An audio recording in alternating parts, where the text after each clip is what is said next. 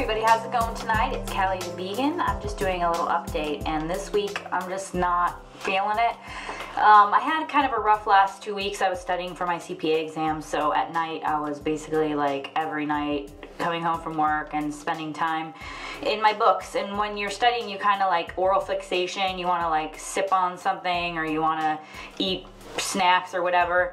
And even though the things that I chose to snack on were not horrible things, they were pretzels or whatever, but it was just added calories. So actually I am kind of where I started at this point. Now I know some of it's, you know, I can probably lose a couple pounds in a couple days, so I'm not that upset about it, but I'm kind of just hating on my body right now because I'm sick of doing things to eat better and things like that, and then just like kind of maintaining. So people have, you know, noticed a difference, but I just want to keep it up, and I want to get past that plateau, and I want to see like a big difference. So plans for March are two things.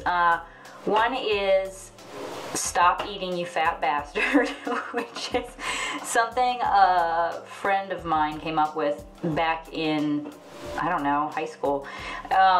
We found this pin one time, and it said, ask me about my diet plan. And I don't know, one of us put it on one time, and the other one of us said, what's your diet plan? And the other one said, stop eating, you fat bastard. So anyways, kind of harsh, but basically true. Like, you eat your 1,200 calories and then you stop. Or if you eat a little over 1,200 calories, it better be all good food.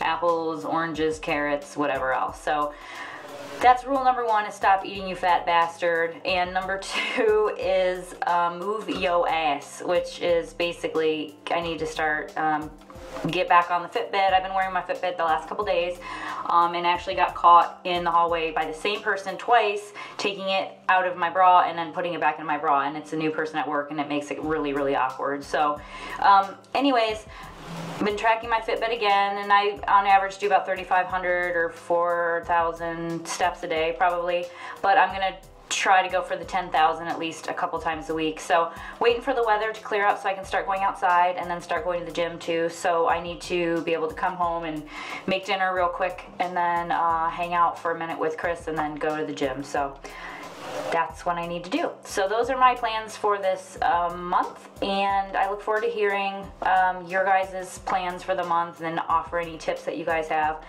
And if you have any tips for me, let me know. But kind of plateauing right now, but I knew it was going to because of my test, and that, you know, when you're stressed out and you're snacking, things don't work out well. So back on it.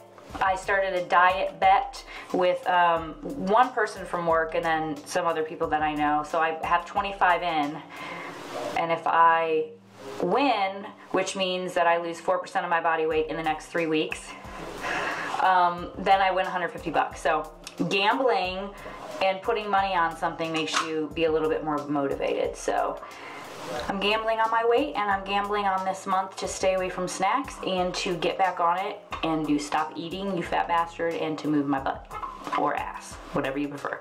So you guys have a good week, and we'll talk to you next Tuesday. Peace.